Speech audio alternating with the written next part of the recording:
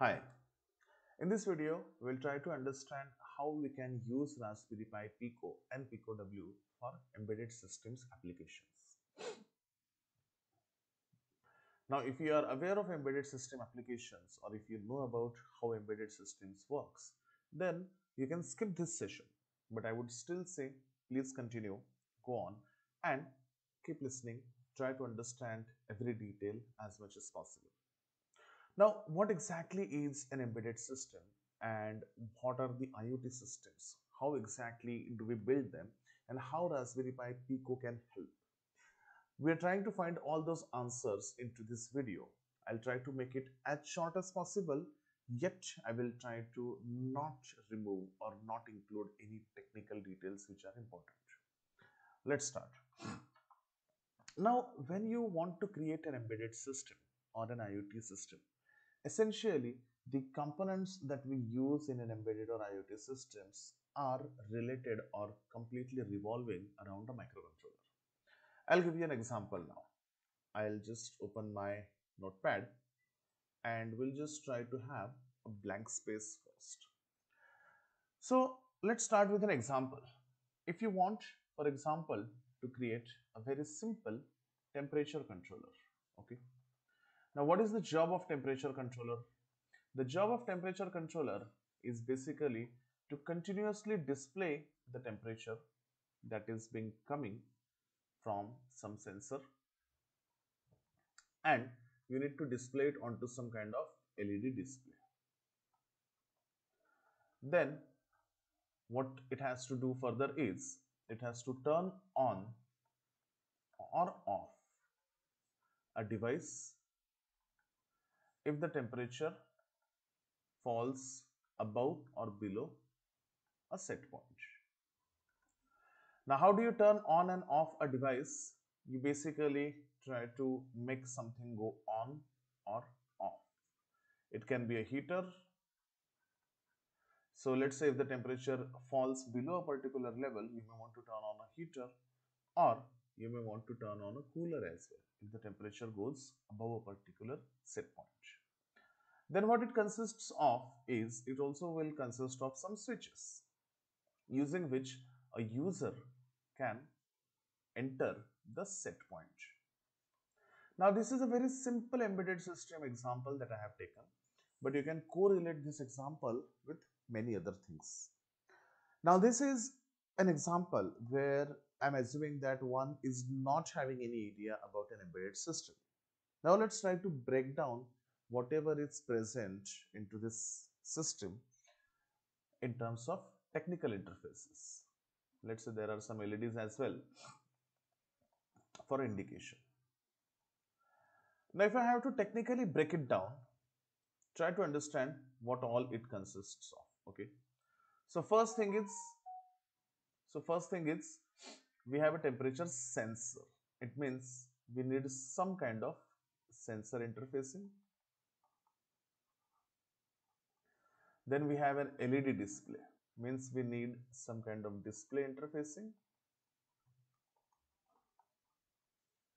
Then we have a turn on off a device.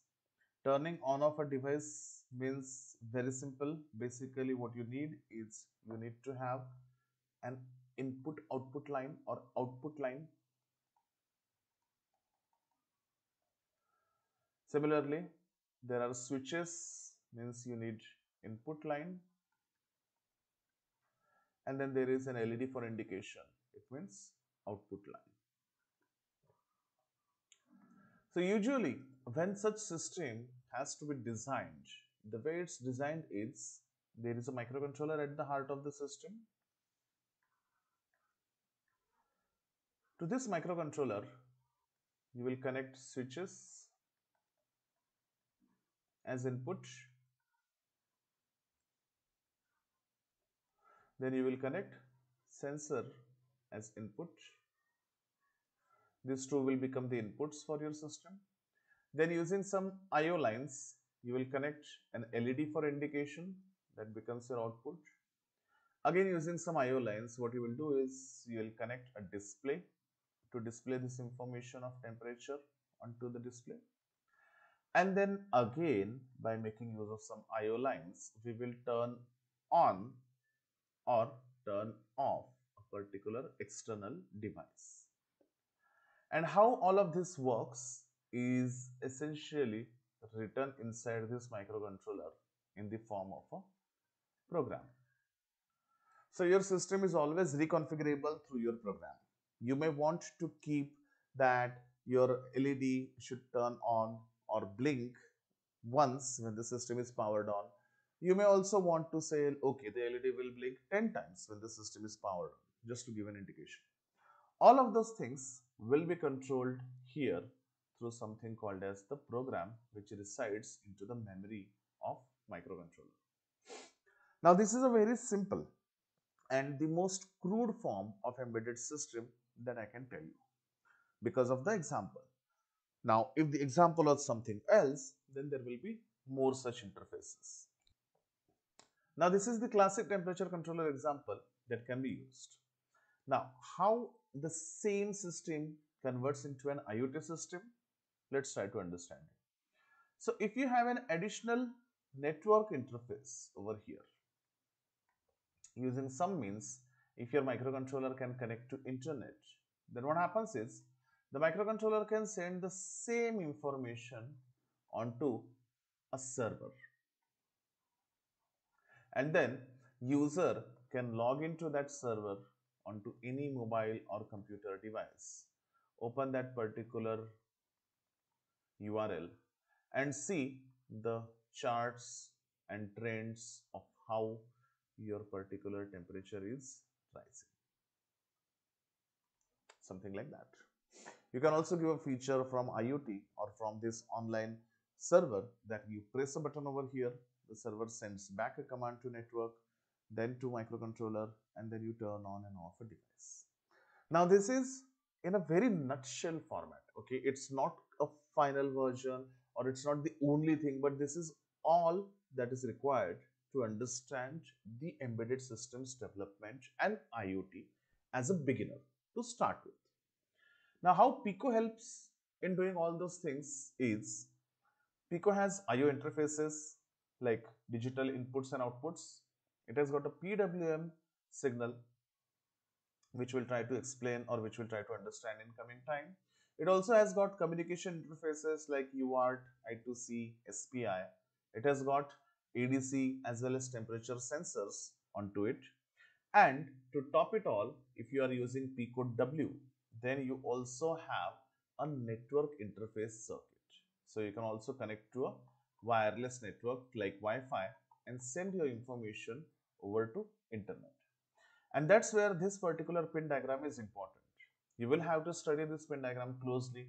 If you see GP0, GP1, up to blah blah blah, all those pins, these are all your general purpose input output pins. You can use any pin as input or output, and each pin is also reconfigurable so that it can be used for SPI protocol, I2C protocol or UART. Don't worry, what is SPI, what is I2C, what is UART, we'll study that as we get to that stage. This particular microcontroller board is also or can also be powered directly using an external supply. So while experimenting, we are going to connect the USB cable all the time, but it's not the case. When you want to install a system based on Pico, you may want to power it on using an external power supply, where you can connect that power supply or 5-volt power supply to this board, and it will generate the required voltages for all other pins. Remember, there is one very important aspect that needs to be taken care of, that the pins of Raspberry Pi Pico are strictly 3.3 volt compliant only. What it means is, if I am taking output of a particular pin or taking out from a particular pin, then my logic 1 will always generate only 3.3 volt signal, and my logic 0 will always generate only 0 volt signal. You have to consider the same when you are giving input to a particular pin. Your input should not be more than 3.3 volt, and when it is 3.3 volt, it will be treated as logic 1. And when you give input as 0 volt, it will always be treated as logic 0. You also have to make sure, or you might have understood so far, that if it only generates 3.3 and 0 volt on output pin, then it cannot turn on anything else rather than a simple LED from its pin. So when you want to connect a device to be turned on and off or any such thing, then we will use appropriate switching circuits. Same goes when you are applying input. If you are giving any input voltage which is greater than 3.3 volt, like 12 volt, 24 volt, or sometimes even AC supply, then you need to step it down, you need to convert it, you need to optocouple it, do whatever you can, but make sure that the input that is going to controller is not exceeding 3.3 volt and it's not going below 0 volt. These are some considerations that you have to take when you are experimenting with Raspberry Pi Pico board. There are also external voltage pins like 3V3 out, you can see, with which you can power on any external sensor. But remember, the current capacity of this supply is less, so don't go on and connect very heavy load onto it. You can use it simply for connecting simple peripherals like sensors or I/O interfaces.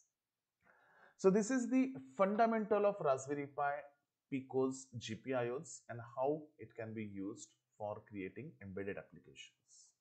These documents will be extremely helpful. The Raspberry Pi Pico datasheet and the Raspberry Pi Pico Python SDK. We will be using both these documents throughout the course. I will be showing the notes with my presentation like this, but it doesn't mean that you should completely bypass or you should completely ignore these two docs. We are going to use these two docs extensively. I hope this gives you a very simple idea of embedded systems design using Pico. Let's start understanding all these different interfaces which are present on Raspberry Pi Pico. Let's experiment with them and start creating some systems around it. Thank you for watching this video.